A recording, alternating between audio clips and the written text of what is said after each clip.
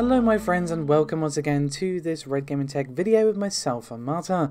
Hope you guys are having a good weekend so far. I am here as always with the latest tech news from the last 24 or so hours as of the 17th of October.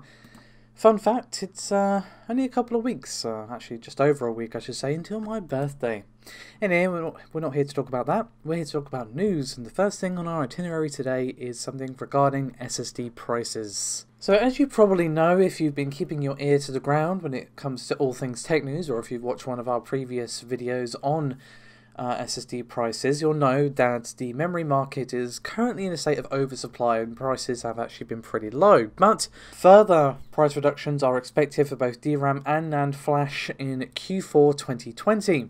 And according to TrendForce, which was helpfully shared by storagenewsletter.com, and of course you can find that linked in the description below this video, overall memory ASPs are expected to drop by 10% for both NAND and DRAM in Q4 2020. But this is not just a flash in the pan sort of thing, at least according to analyst predictions. We are also expecting a further pricing declines in early 2021.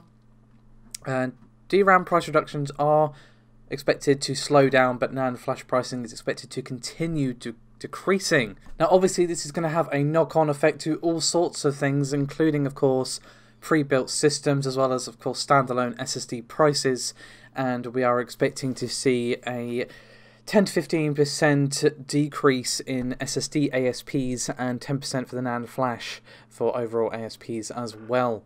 So of course this is actually pretty nice timing because, as we already know, the PS5 will use any compatible SSD.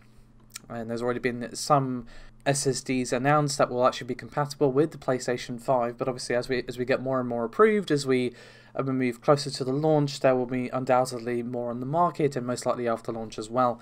So obviously if prices continue to decline, you could actually get yourself an extra SSD for your PS5 if you so wish, for a bit cheaper than you would have paid previously. And of course if you're waiting to get a SSD for your PC or whatever, then obviously wait a little bit longer and you might manage to save yourself quite a bit of cash. But the bulk of today's video is focused all on AMD, as there's quite a bit of news regarding Ryzen and a couple of extra bits as well. So we're going to begin our AMD segment with some pretty good news from MSI. You may recall just the other day I discussed how AMD detailed how to actually get your 400 series motherboard working for Ryzen 5000 CPUs. You can of course find that video linked below if you haven't already seen it. Go check it out, you will find everything you need to know there.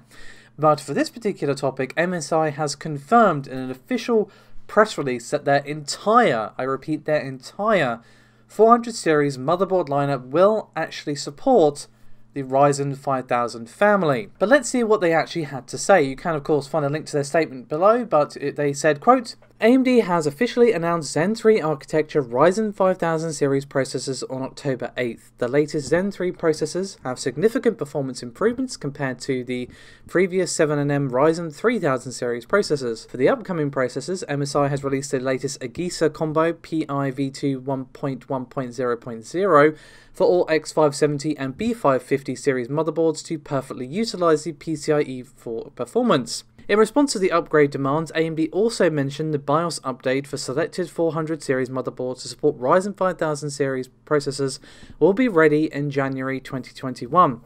To respond to our users' anticipation, MSI is announcing that all 400 series motherboards, including X470 and B450 Max or non-Max products, will receive BIOS updates later on that can support Ryzen 5000 processors. All the evaluation is in progress under the R&D team. A detailed BIOS release schedule will be announced after the BIOS code is provided by AMD.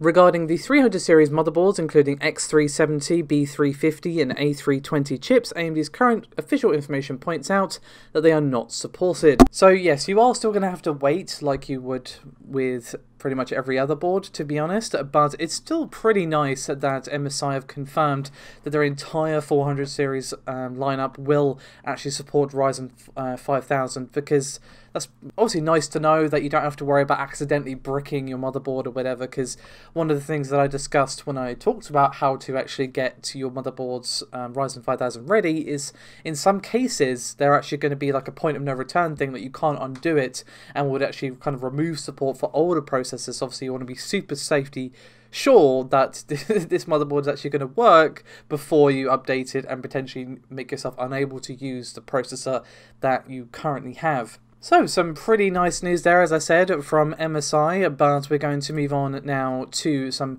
pretty impressive overclocking for the 5950X. So, basically what we have here is some Geekbench benchmark entries which have been helpfully spotted by Tom Apisak over on Twitter. And what we can see here is the Ryzen 9 5950X being pushed to pretty impressive lengths, all the way up to 6.0 GHz. Now, one thing you will notice as you're looking at the videos, I'm showing them on screen, that these entries don't actually say that they're the 5950X, but they do use the AMD OPN code 100 and then a bunch of zeros, 5937 46/35N, which can be traced back through to the 5950X. But regardless of all of that, you can see that the processor was being pushed up to 6 GHz. Now, something interesting and pretty cool that was supplied by videocards.com, who also covered this particular result. You can actually see the actual clock speeds of the sample used for the benchmarks, and they have a link in their website where you can download the JSON outputs, and you can see the data that was recorded during the tests. And if you download it, you can quite plainly see that the clock speed was between 5.922 to 6.02 gigahertz, of course.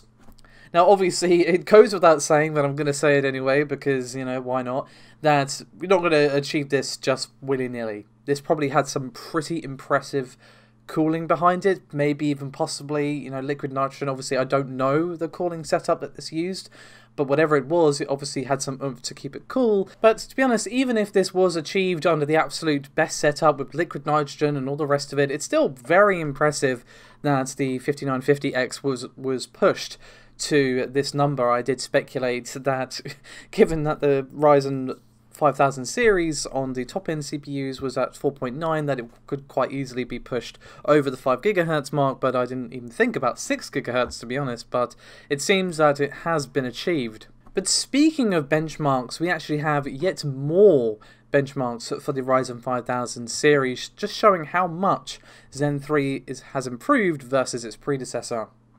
So we've got a few people to thank for this one. The initial benchmarks were posted on the Sysoft Sandra database, and then were spotted by Tom Apisak over on Twitter, so thank you very much to him, of course. But they were also compiled into charts by Harukaze5719. And they're very cleanly laid out the information that I'm showing off to you here, but of course you can find a link to his original tweet and Tom Apisak's Twitter account as well in the description below this video. So as I said, these benchmarks were very much focused on the difference between Ryzen 5000 and Ryzen 3000 processors, and were all tested on an MSI Meg X570 Unify motherboard. So we have a couple of benchmarks here, the first of which is the processor arithmetic, or GOPS, and processor multimedia MPIC/S tests. And again, thanks to Harukaze for compiling these into these lovely charts. So let's talk specifics, shall we? Unsurprisingly, at the top, you can see that the granddaddy 5950X is reigning supreme with 611.94, but surprisingly, the 3950X actually comes significantly ahead of the 5900X. Of a score of 562.11, and then of course the 5900X comes in at 501.27, and then the 3900X is just below that, of course, as you can plainly see, 423.82, 5800X scores 342.18, and then the 3800X is 287.82. But yes, if you look at the comparisons, even between, like, say, the 3800X and the 5900X, just for example, the difference, you know, it speaks for itself, to be quite honest with you. It's very, very impressive. I mean, when AMD did show off Zen 3 and saw that 19% IPC gain, I was pretty damn impressed. Anyway, enough of that, let's move on to our next result, which again is processor multimedia, and we see once again the 5950X at the top and the 3950X taking the second place spot. The 2066.49 score 5950X, of course, then the 3950X scored 1650.49, and then the 5900X scores 1744.13. The 3900X comes in at 1287.79 and just trailing behind it with a score of 1252.24 is 5800X, and then the 3800X once again bringing up the rear with a score of 881.46. But let's put those numbers into some sort of context, shall we? I pretty much just threw a bunch of numbers at you, but for the arithmetic test, which once again was the first results that I already went through, the 5950X is roughly 9% faster than the 3950X, and the 5900X is 18% faster than the Ryzen 9 3900X, whereas the 5800X is roughly 20% faster than the 3800X. As for the second set of results, though, the Ryzen 9 5950X is a very impressive 25% faster than the 3950X, and the 5900X is up to 35% faster, and the 3900X outpaces even the 3950X. But the 5800X is 42% ahead of the 3800X, which is pretty nuts, to be honest with you. So yeah, Zen 3 just continues to be very impressive. Now, of course, these are arithmetic and multimedia tests, but still just goes to show the improvements versus the Zen 2 cards, especially the arithmetic tests show that very impressive, stronger IPC gain for Zen 3 versus Zen 2. Obviously, we all want to see more benchmarks, more gaming benchmarks, more tests, but obviously that's going to have to wait until the processors, are in reviewers' hands. Hopefully, fingers and toes crossed, we can actually get our mitts on a sample, but we're not promising anything because obviously it depends on what companies are wanting to give us. We are going to, of course, contact some folks and see if we can, but obviously we'll update you guys as soon as we know anything regarding that. Anyway, just as a final quick thing, we're just going to touch on RX 6000 quickly. As I'm sure you guys are undoubtedly aware, we are roughly a week and a half away from the official unveiling of the RX 6000 series, as AMD are going to be revealing it on October the 28th. And GPU-Z has now officially added support for Navi 21, so I thought I'll let you guys know. You can see the full information over at Tech Power Up, which of course where you can download GPU-Z from.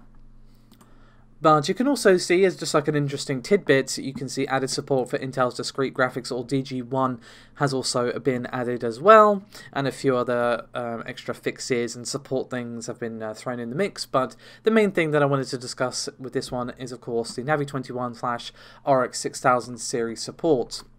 Anyway, that is me done for this video. There will be another video up today. Whether or not it'll be up before this one is anyone's guess, but do keep your eyes peeled for that if my video is up first. Paul is handling that one, and he is going to have a ton of console news for you guys. Anyway, thanks so much for watching. Have a good weekend, guys, and I'll catch you next time. Bye-bye.